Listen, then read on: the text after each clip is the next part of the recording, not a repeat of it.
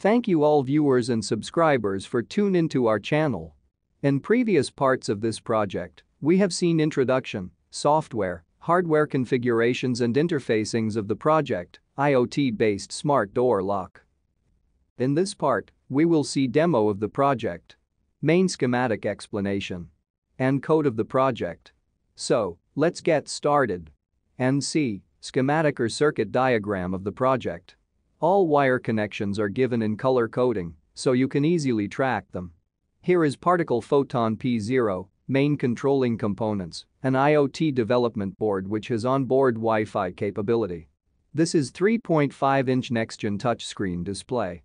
This is RC522 RFID reader module. This is 2-channel relay board.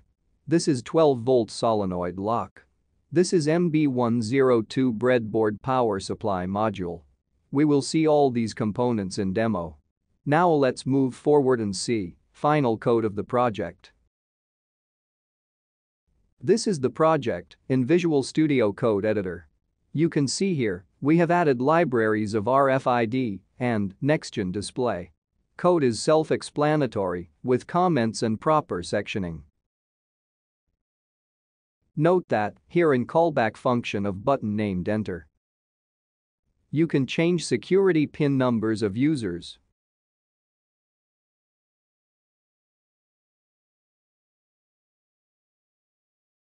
Then here in Scan RFID function, replace these UID codes with your RFID cards codes.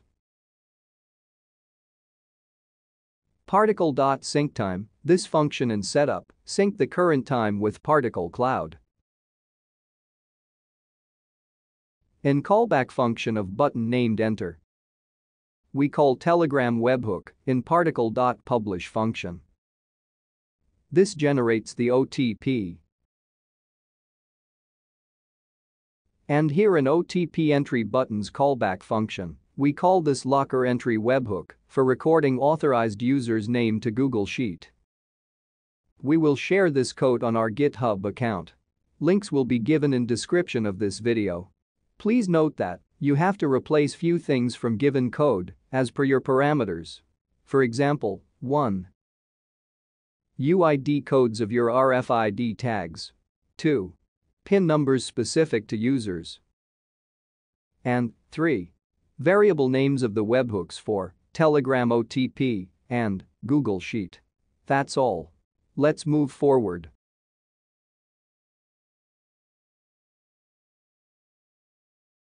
Now, let's see the actual demo of the project. So, here is the fully assembled circuit. First, let's overview components, connections, and how they got powered. Here is particle Photon P0 IoT development board. This is 3.5-inch Nextion HMI touchscreen display. This is 2-channel relay board, which we have used to operate this 12-volt solenoid lock. This is MB102 breadboard power converter module. This is RC522 RFID reader module. And these are RFID cards and tags. Particle Photon is powered through this micro USB cable by power bank here. Then, this RFID reader operates at 3.3 volt, which we have taken from Photon's 3v3 pin. This MB102 board is powered using this 7.4 volt LiPo battery, which we have connected here using DC jack. This board converts, or steps down 7.4 volts to 2 power rails, 3.3 volt and 5 volt. We have used that 5 volt to power the Nextion display and the relay board. To power the solenoid lock, we have used this 11.1 volt LiPo battery. So this is all about components used in this circuit. You can get this schematic on our GitHub account. Links are shared in the description of this video. Power on the circuit. At first, Nextion display will show default screen. Like this. Particle Photon will connect to our Wi-Fi, then through internet it will connect to particle cloud. It will fetch current day, date, and time, and then display it. So, door unlocking process will be like this. If anyone want to unlock the door, he or she should have valid RFID card.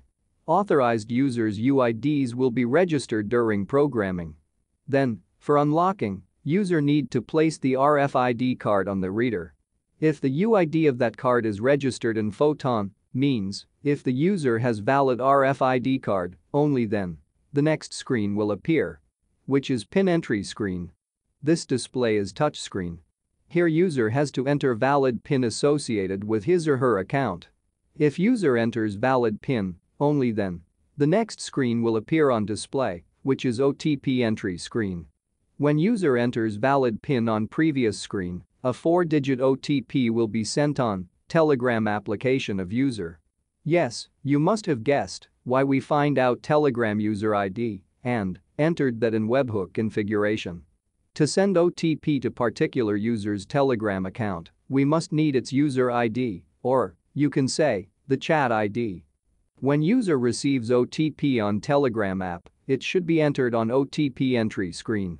So, if user enters correct OTP, only then lock will get unlocked. And the details of valid entry, username, ID, and timestamp will be sent to Google Sheets by a webhook. Let's see how this works. Let us try another RFID card. Place that on reader. This is valid card for user 2. Screen shows it is valid. PIN entry screen appears. Enter PIN. As soon as you enter correct PIN, we got OTP on Telegram app. Let's check that OTP and enter it on OTP screen. Pay attention on Google Sheet Insight window, where you will get valid entries log. Lock gets unlocked as you entered correct OTP. After few seconds screen goes back to default home page. This blue RFID tag is not registered. Let's see how system react to it. Put it on reader. Okay, it is saying invalid user. That's right. Now once again we will use registered RFID card. Enter PIN again. It's valid. Then entered received OTP. Lock will get unlocked and you will see another entry on Google Sheet. Please note that even anyone knows or guesses the PIN of user unless he or she enters correct OTP, lock cannot be opened. Likewise, if anyone enters wrong PIN or wrong OTP, door lock will not open. Screen will go to normal mode again. So, in this way, we have completed this project. If you face any difficulty in replicating this DIY project, feel free to ping us on Telegram, or you can also send us email at info@make2explore.com. We would be happy to help. Thank you.